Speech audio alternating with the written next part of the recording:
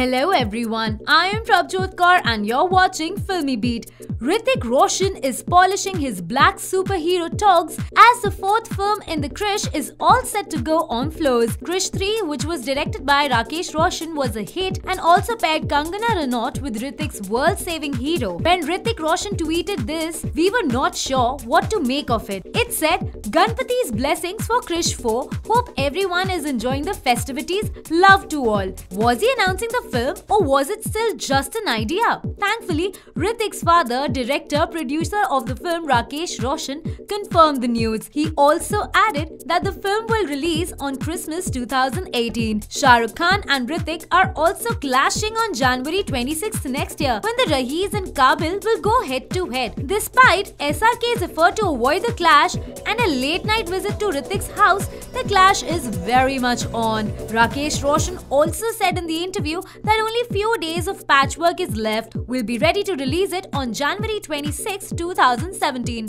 Well, that's all in this podcast. If you've liked it, please hit like, comment and share. Also, don't forget to hit the subscribe button below. Meanwhile, you can also check out Filmibeat for more masala gossips, news and updates. I am Prabjot Kaur signing off for now. Thanks.